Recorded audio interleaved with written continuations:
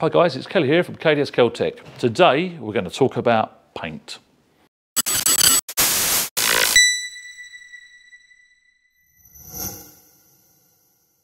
Right guys, in this video we're going to talk about sinkage, settling, drop back.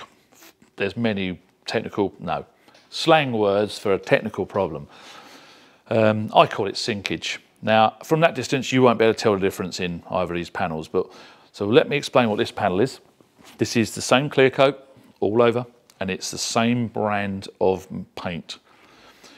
What is, we've got one which is a single stage or two stage, so you've got the black and then the clear coat, which is then two stage, or some people call it one stage because they ignore the clear coat on the surface. This side is either two stage or three stage. What you've got is your base green, then there's another layer of glitter, many layers, so there's your two stage, and then the clear coat, three stage. So in some countries, this is a single stage, that's a two stage. Really it should be called two stage and three stage, because you should include the clear coat. But we've got the same clear coat over to both of these, the same amount, painted at the same time. Now, there's a sort of phenomenon going on here, where if in a minute you're going to zoom in, and I can actually see the cameraman reflecting perfectly at this angle in the black, and it looks sharp. And then I'll go to the green side and it looks really bad. Now, why have I chosen a pearl colour?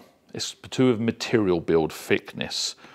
Unfortunately, paint's changed over the years, and the water-based paint, there is a slight issue, and I'm talking about one of the issues, there's many, but there's one issue, to the end user, and even to us as spraying cars.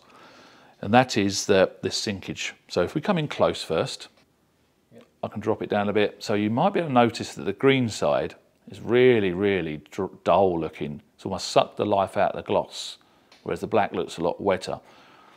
No, it isn't just because black reflects more. And obviously that is a true fact there. What we've actually got is the more material that you put on this side, which there will be a lot more on the green side, it becomes almost like a big fluffy mattress. It's like a really fat mattress. So there's a lot more material. So what happens over time, as it's all curing and what we call outgassing, it shrinks, it settles. So if we chose to deliberately put lots and lots and lots of layers of black on there, what would actually happen is it would mimic this finish. So people always think of thick figures as being better. So I see loads of people wielding a paint depth gauge. I'm going to put this down, wielding some sort of paint depth gauge, or paint thickness gauge, and then start quoting how they're heroes. Oh my God, this thickness, that thickness. Well, there is a reason why paint has to be thin. What we're talking about, we want to be thick, is the clear coat, 660 microns, sorry, we want. This one would measure much higher than this one, and we can take a reading and we can put some B-roll footage and put it in. We'll take a reading of this one and a reading of this one. They will both have the same amount of clear coat, but what the problem you've got is actually there's lots and lots of colour. So it's very thick compared to that, but the clear coat on top is the same. So first of all, we're going to measure the clear coat, just to prove that the clear coat on both of these is the same. So I'm going to take a reading there. So we've got 49. I've got the graph on as well to show me the layers, and it's the top layer, the first layer, and it's 49 microns. So let's go across. So this guy, and there you go, 48. There's 1 micron variation across there. That's absolutely nothing. When a human hair is roughly 100 microns, very, very good quality. A4 paper is 80 to 90 microns. If I actually make the resolution larger, so I'm actually going to measure a larger or greater depth of greater thickness, as I do this, you'll start seeing other peaks. But I've asked the gauge to read just one layer, the top layer. I'm going to reset the gauge now to read 3 layers. That's all it can read, up to 3. And then zoom out and see if we can actually show you, like it's showing now, the peaks. And we can get a measurement of each one of the individual layers. It's all a bit irrelevant really, because the only thing we actually polish is the top part. So what I'm going to do, I'm going to go into calibration, and then we go to 3 layers. Before I put the graph on, it's trying to measure 3 layers and a total from my last reading. So what I'm now going to do is take a new reading. So I'm going to take a reading this side. So what we've got now, we've got a 52 and a 30. The 52 is the closest to the top. And again, that's pretty much bang on. A clear coat should be between sort of 45 to 60, ideally 52, 55 would be middle range, but that's bang on. So what I'm going to do, I'm actually going to change and zoom out to show you if there's any other layers showing there. And there's this tiny little spike here, which would be the plastic. What you've actually got is your base coat 30 microns and 52 microns of clear, which you would do on this side. So you quite often see cars with 80 microns. If I adjust this to read 2 layers, because it hasn't found 3, so if I go into a setting, it doesn't give me a total. I can just total it up myself because it hasn't seen the 3rd layer. You tell it to read see 3. If it can't see 3, it won't measure 3. So if I now go and do 2 layers, exit that, you'll notice now it's stored the figure. It's now saying, yeah, 82 microns. You see cars regularly at that lower figure, and you have detailers going, oh, there's no paint. It's dangerous. You're going to go through. Well, black covers extremely well. There's no primer on this plastic. It's just almost like a 1 micron layer of thin plastic primer to make it a key. So you've just got colour and your clear coat. We'll do the same on this side, but there's going to be a lot more layers. So it's going to need a larger resolution scale. I'm going to have to adjust the gauge again. So what I'm going to do, go back into the graph, turn the graph on and off, just to reset it. So now it's got a graph there. I'm then going to take a reading again this side. And what we've got now, we're going to have to zoom out because I know it's got more layers, and I can see a peak there, peak there, peak there. So already it's starting to show 167. So I'm going to make sure there's no more, because it's actually got another peak there. Now it might have 5, 6 layers on cars. This can only measure between 1 and 3 layers. You can move this resolution around to read the 3 layers you choose to read, or 1. So actually in like a trifle, of sort of dessert trifle, you can say, ignore the top layer, I'm going to measure the middle layers. Again, it'd be absolutely pointless for any reason in our trade to do that. But some industries, they might want to make sure there's a certain amount of primer and thickness. So what we've got a total of 167, which is repeated twice. Now that 133 looks like that's the clear coat then, is now incorrect reading. It's not. It cannot see very easily the boundary between the layers.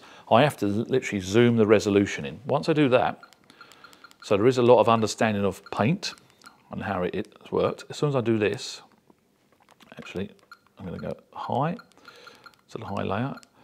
It will start to dissect that large 133 and show me separate layers. If I go up with the lower reading as well, because I don't want to look at, I'm going to do it so I don't want to look at anything small. As it comes along now, it's going to start to dissect. So we've got the 50 original, but what we've got now is picking that one up. If I then go to this one, you can see it's got a 21 now. 50's not changed, if that makes sense. The clear coat's still the same. There's a 20 micron, which will be almost certainly the glitter coat, because this is a 3 stage. You've got a green base, then a green glitter, then the actual clear coat on top. So there is your glitter middle coat, sort of sandwich layer. If I now go back out, I can pick up the 42 of this one, which is your colour coat, and that's the green there. So what we've essentially got, you've seen earlier in total, we had 167 this side, 80 this side. You're almost double the amount of material this side to this side, which is what makes this paint sink and settle. So as you can see, this is a plastic panel. This will work. You do need to understand technology and paint, what type of paint it is. You do need to know how to adjust this. It's a complex gauge, but it will work in this scenario. This is on plastic. We can use it on metal as well. We can use it on carbon fibre. So what's happened here, as it's all settled and shrunk, it's all dropped back. This can be fixed, and it has to be fixed once it's settled. So that's why you see a lot of these type of car colours, like the Lamborghini behind, they're hand worked at the factory to remove this problem. And unfortunately, it's a water-based problem. Solvent never dropped back the same. So why we've got this panel over here, there's a solvent panel, and this has got, this green, we've just been holding, has got your base colour and 2 layers of pearl. So we've got base coat, 2 layers, 3 layers, 4 layers. So this part in particular is exactly the same build as the green, in that it's got 2 layers. It's got the base colour, many layers of that, and then the 2 layers and the clear coat, and it's the same clear coat as well. So the clear coat's the same, but it looks a lot sharper and better reflection. The differences between that one and that one, the difference between those two there's one difference. That's water-based colour, that's solvent colour. Unfortunately, in Europe, we can't use solvent paint, solvent colour. We have to use water-based. So that means every factory car has this phenomenon that can be polished away, sometimes needs sanding. Aftermarket repaints have the same problem. And as you can see though, if you've got a colour that covers very well, that's very, very thin, you don't have the same issue. Now, most painters are always going to put more material on than less, just to make sure it's covered. So as you put more and more material on, you get this horrible look that needs working at the end. So it's hand sanding and polishing at the end. So it's fixable, it's not an issue, you can fix it very easily, but unfortunately it's a new problem that exists since switching from solvent paint to water-based paint. That's one issue there, that this happens. And we see this on brand new cars. We do know how to fix it, obviously. The fact we know how it happens and we can show how it happens.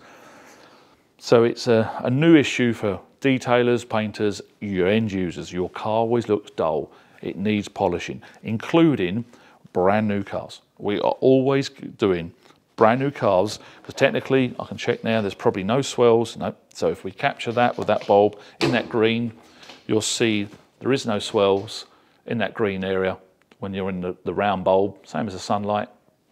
I hope it's captured it. So there's no swells, so you would say there's no need to polish that. But we can actually polish that and remove this sinkage. We might need to sand it if it's very, very bad, but we can vastly improve that finish just from simple polishing. So you can polish now to remove sinkage, not swirls. So hopefully that's a useful video. Hopefully all the videos you've been watching about the paint series are useful. Don't forget, as always, to like, subscribe and smash that bell. I'm Kelly Harris. Thank you for watching. Goodbye.